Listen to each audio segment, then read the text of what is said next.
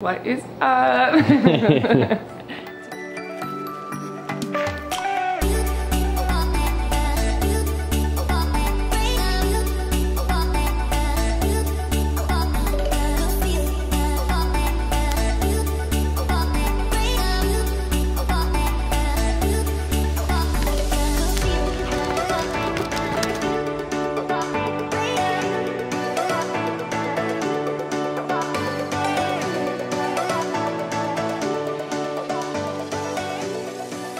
What is up, guys, and welcome back to the Rotty channel. In today's video, we're going to be talking about a Rottweiler nutrition guide, all the way from birth, all the way up to their adult life. So we've got a couple things to talk about today, so let's go ahead and hop right into the video.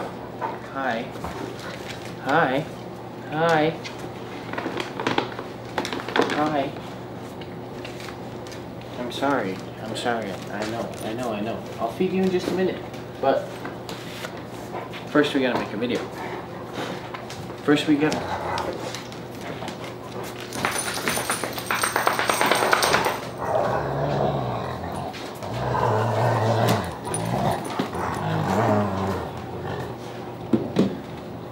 Junior, come here. Junior, you're the star of the show today. Come here.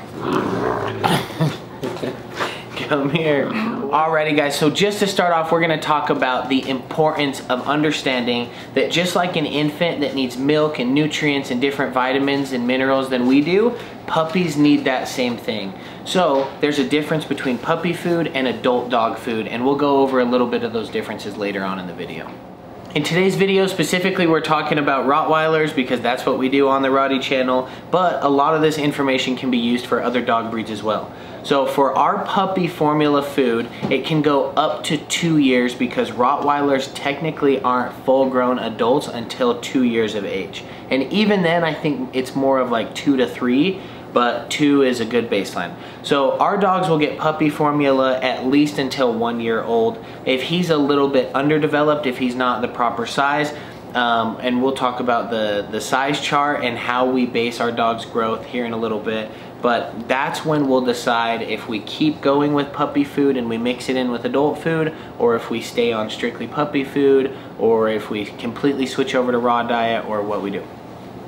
Huh, little buddy? Huh? As long as you're staying happy and healthy and on the right growth path, then we don't have to worry about you being healthy. Ah! Well, he's getting better. He's getting better. It's changing from a lot of biting to licking now. He's understanding, hey, my teeth hurt. I'm only allowed to bite toys. Even though he's still training, still have some accidents. One thing to remember in puppies is their energy levels are usually higher than adult dogs, but the problem is their bellies aren't fully developed and big enough to fit a lot of food in them. So where an adult dog can eat once in the morning, once at night, sometimes even once a day and be fine, puppies can't. Because they have those bursts of energy, they use up all those calories, they burn up all that food, they digest it faster than an adult dog, and then they don't have anything else to go on the rest of the day. Also on top of that, you've got animal proteins, you've got crude fats and things like that that will help when the scar tissue and body tissue breaks down and rebuilds because of their rapid growing rate. These guys on an ideal health schedule are gonna grow about 2 pounds a week for their first year of life. So we're looking at 1 year, we're gonna be about 100 to 110 pounds. You drop your toy? You drop your toy? Here you go. Here you go. Good boy. Good boy. Alright, so we get asked the question a lot, what kind of food do we feed these guys? In today's video, we're just going to be talking about the kibble diet side of things. We also do raw food diet at night, but if you want to see some more of that, go check out some of our other videos. I'm not going to go into depth on that today. We're just going to be talking about the dry kibble. We don't want to give our dogs a chance at getting soiled food or have any bacteria grow on that wet food, so we do strictly dry kibble for these guys. It also helps with tartar prevention and buildup on the teeth. It helps clean the teeth. It also helps the gums as well. After 8 weeks, these guys should be all on dry kibble. If not, you can get yourself some of the mixable mama's milk. I think they sell it at PetSmart. You can get it anywhere online, and you can mix a little bit of that in to soften their food. By 12 weeks, these guys should be 100% dry kibble and have no problems eating and digesting all that on their own. But anytime you guys switch these guys' foods, you want to make sure to do it gradually. If you're switching from one dog food to another brand of dog food, make sure that you're mixing it in. If your normal mixture is say 1 cup to make it easy, do a half a cup and a half a cup for 4 meals before you switch over. Alrighty, so now we're going to talk about things you want to look for when looking for a proper dog food. You want to look for a DHA and growth symbol on there. That is important. These guys are growing so rapidly, it's almost scary how big they get. Like, you guys remember when I brought this little guy home? He was tiny, and now he's like huge already. He's like over double the size in just a couple weeks. But the growth is the most important thing. You want to make sure that they're getting the proper nutrients for their health, for their vision, for their growth, for their joints, for their bones. You want to make sure that you're getting a real good animal protein. You want to make sure that you're getting the proper crude fats. You want to make sure that you're getting the proper amount of calcium for these guys. You want to make sure that you're getting the proper amount of iron for their blood flow. You want to make sure that you're getting the proper probiotics, because these guys do have weak stomachs. Like, they're really gassy. You want to make sure that they're getting the nutrients that they need. And you also want to make sure that you're not overfeeding your puppy. Okay, so we've mentioned it just a couple times, but growth in a puppy is crucial. So you need to match your dog's energy levels to their diet. If you have a dog that is just off the chain wild, he is gonna eat more because he's burning more calories. So make sure that you are mixing their energy levels and their diet to match. Because just because this guy needs, say, 2 to 3 cups of food a day, doesn't mean your dog might need that extra half a cup or extra cup.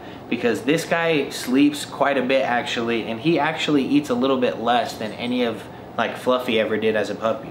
But he's doing really well. He's doing the proper weight adjustments by week, so we're not worried about it. What was really important is not saying, I don't have the biggest Rottweiler. What's important is saying, my Rottweiler is healthy for his age.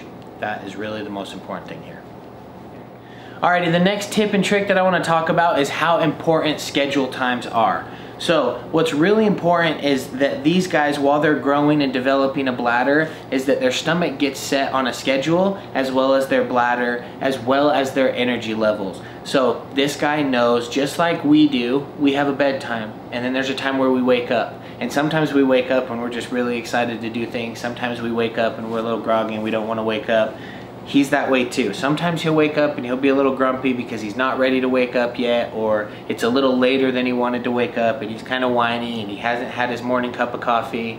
That's a joke. They need a schedule just like we do. So he eats right after he wakes up, and then he goes, or first he wakes up, he goes outside of his kennel, and then he goes potty. Then he comes back in the house, he eats, and he goes to sleep for about an hour, and then he wakes up and then he gets a couple hours of playtime in. Then we go to work, he stays in his kennel, he naps throughout most of the day, he gets fed when we get home, he gets fed when the other dogs get dinner, and then he gets fed right before bedtime at night. What's really important is he's let out frequently. Wait, bless you, bless you. Let me get your toy.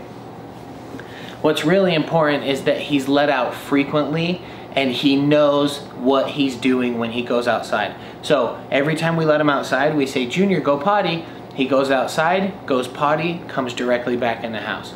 That's teaching him that when we say it's time to go potty, he goes outside, he goes potty, he comes back in the house. If he wants to stay outside, he's more than welcome to do that. But at night, right before we lay down to bed, and we're gonna close the doggy door and the doors, we tell the dogs, hey, we're all going potty. They all run outside, they all pee. So that way, if one of them thinks, hey, I've got open range to the doggy door all day, and then you just randomly close it, they didn't know that, they haven't gone out for a while, you fall asleep, they go to go potty, doors closed, so that's why you want to practice that.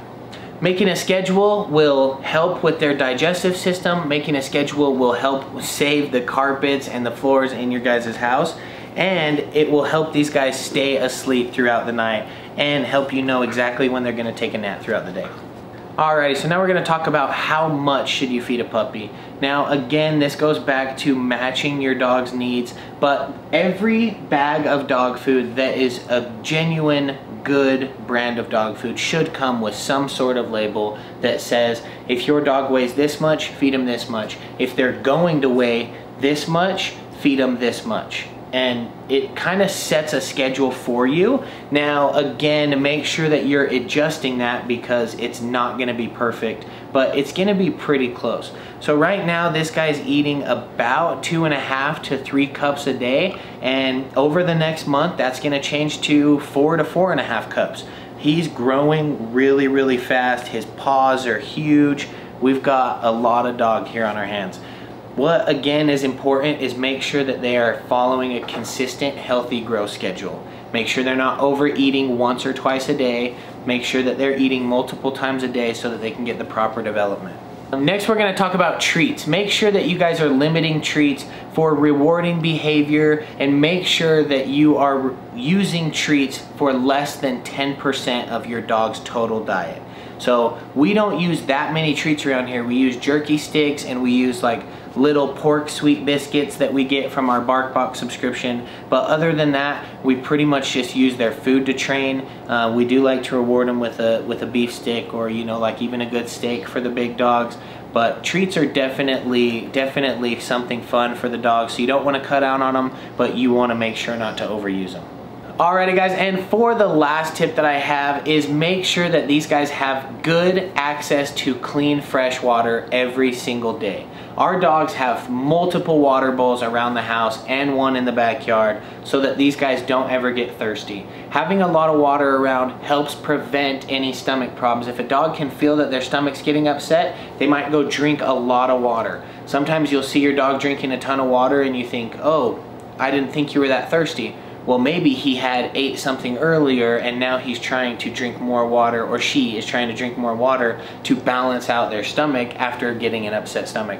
So even though we talked about it last, water is probably one of the most beneficial things to your dog's health, just like it is to us as humans. Make sure that these guys are getting hydrated the way that they need to by leaving plenty of clean and fresh water around the house. Alrighty, for those of you Rotty lovers that stuck around for this whole video, I've got a bonus and pro tip for you guys.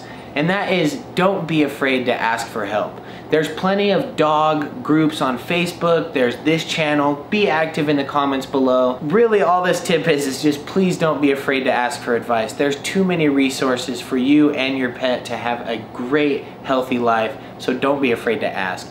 Thank you guys for watching today's video, and we will see you guys on the next one. Peace out.